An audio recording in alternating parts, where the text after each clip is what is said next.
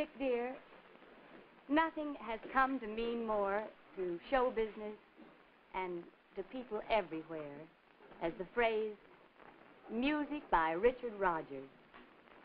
All of us here tonight love and admire and salute you, and we would like for you to accept this crystal bowl as a memento of wonderful music and, to use a phrase that we both know very well, of enchanting evenings in the theater. And, well, for the past 25 years. And we want you to have it because we love you very much. I'd love to have it, Mary. This is a pretty wonderful evening for me, as you can imagine. It's thrilling. It's a peculiar kind of business we're in, anyway. They let you work for 25 years doing the kind of thing that you'd die if you couldn't do.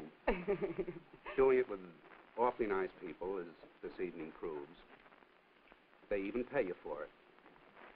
And then at the end of the 25th year, just to get even with you, these people throw you a party and give you a crystal bowl. Do you want it? Yes, I want it very much. I want something else from you if you'd like to do it. If you remember the first time you heard I'm in love with a wonderful guy. Yes. It was in Josh Logan's apartment. That's right. And Oscar was there, and our wives were there, and I played it for you. And something kind of peculiar happened. The roof went up a couple of inches. Do you remember that they called from downstairs and said that it was so late, I mean, it was so early in the morning that we had to get out? That's right. And they didn't know that a wonderful show was being born at that time. Neither did we. Now, maybe if you were to sing it and I were to play it for you, they wouldn't ask us to get out this time. Honey, I can't think of anything I'd rather do. Well, let's try it. All right.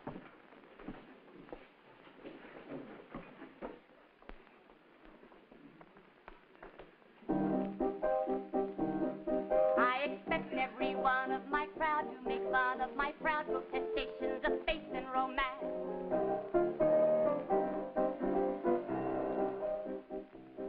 And they'll say I'm naive as a babe to believe every fable I hear from a person in past.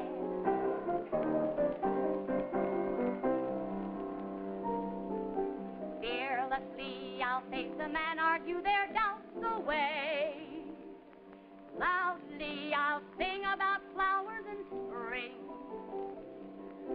Lastly I'll stand on my little flat feet and say, love is a grand and a beautiful thing.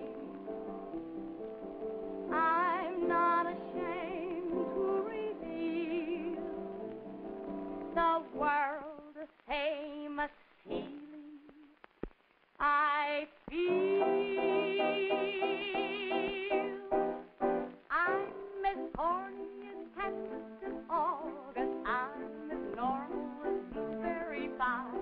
No more a smart little girl with no heart. I have found no other guy. I am in the conventional dither with the conventional star in my eye. And you will note there's a lump in my throat when I see that wonderful guy.